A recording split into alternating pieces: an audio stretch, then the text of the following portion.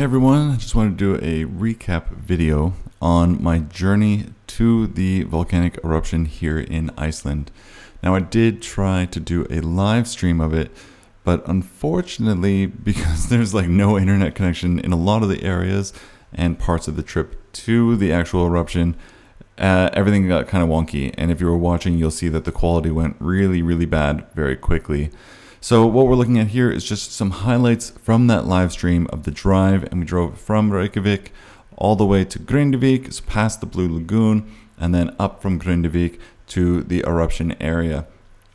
Now, there wasn't that many people on the drive there, but you can see here when we actually got closer to the eruption area, there was just tons of cars, and it was very difficult to find a parking spot that was going to be somewhat close to the area where you start walking.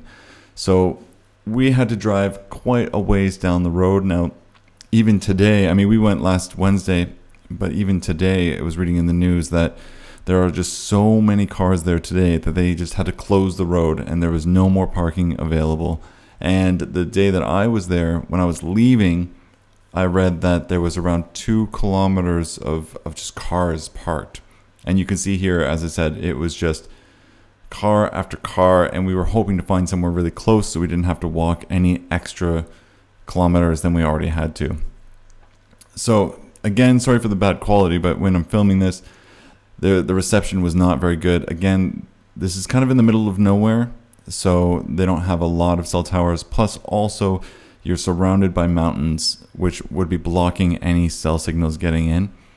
This part here, what we're looking at, was actually part of the walk from the second parking area as we were trying to go towards the main path that they had built. So they did this one here from kind of this makeshift parking lot on the grass, which we had to take. And I think it added maybe an extra 1 kilometer or so. The downside to this one was there was a big steep hill that we had to climb and then go back down before we even got to the main path. So we were already a bit tired, whereas on the way back, we ended up just taking the road and not taking this path, just following the actual paved road towards the first path, which was a lot easier. Here, we can see it's fast forwarded, we've walked quite a distance, and we're starting the climb up over this mountain.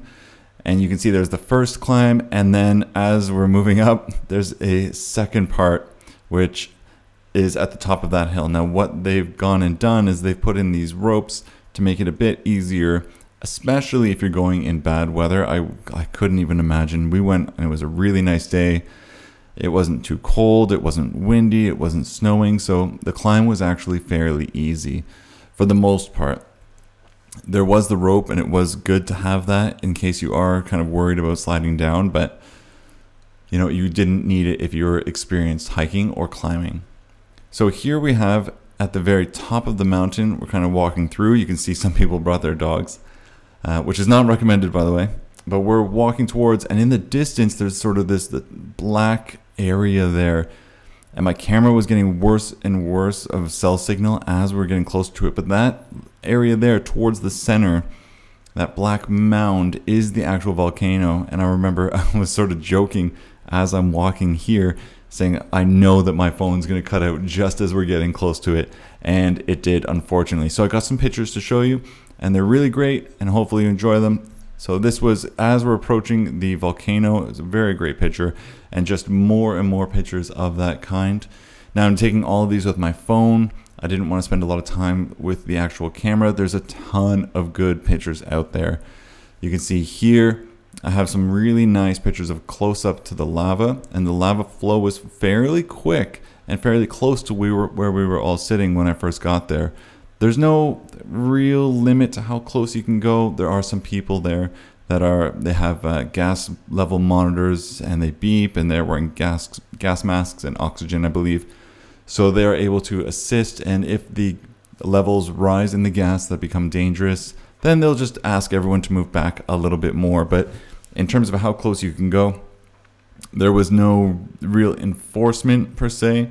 It was just kind of, don't be dumb, this is very dangerous lava and you can really get hurt. Now, mind you, there were some people toasting marshmallows on some of the lava, and I myself, I went further where there wasn't active lava coming down, and I grabbed a little piece of the cooled lava rock, which was really, really cool. But that's it. I just wanted to show you. I know that I had the live stream going, and it was my intention to have it go all the way to the volcano, and I was really excited to do that. But unfortunately, because of cell signal, it didn't work out. So I hope you enjoyed the recap. As you can see here in the final shot that I wanted to show you, I did tell a lot of people that I was going to have a beer by the volcano, and I did. I brought a beer, and it was, it was after lunch, so I felt okay doing that. I did bring my trash with me, so that's another thing. There's more and more garbage there. Just if you are going there, or if you're anywhere else in the world that you're going somewhere that's sort of a public place, just bring your garbage with you. I mean, it's not hard to do. Just bring it with you. So that's it. Just a recap, and yeah, hope to post some more stuff later. I'm gonna be posting another video, and actually, you know what? It's gonna be in the top right corner. So there's gonna be a link to a 5-minute video that I took of just the lava kind of flowing, and I thought it was kind of relaxing just sitting there and watching it, and I hope you do too. So that's everything. Take a look at the video in the top right if you want to see the lava video or some of the other stuff I've posted. And if you want to see, I do have a live stream going of the current eruption, which is a great place to just hang out, and there's a lot of good information in the comments in the chat section for people who know a lot about volcanoes. So until next time, thanks so much.